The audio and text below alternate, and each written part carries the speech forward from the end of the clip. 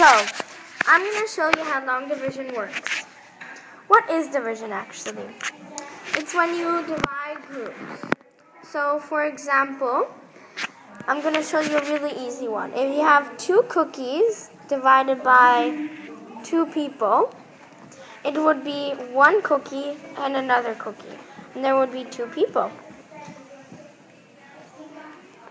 So now, if there's 1 cookie here and another cookie here, what do you think? So now we say if there's 1 cookie and one other person, one cookie belongs to that person. And then there's 1 cookie and 1 person left, so we give the other cookie to the other person. And now I'm going to show you a little trickier problem, but also an easy one. So 4 divided by 444. So what do you think? How many times does this 4 fit into this 4? 1 time. And then how much does this 4 again fit into this 4? 1 time.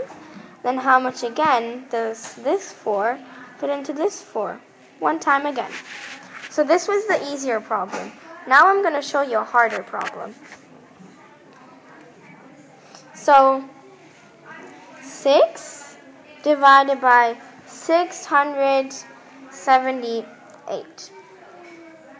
So let's think about 6.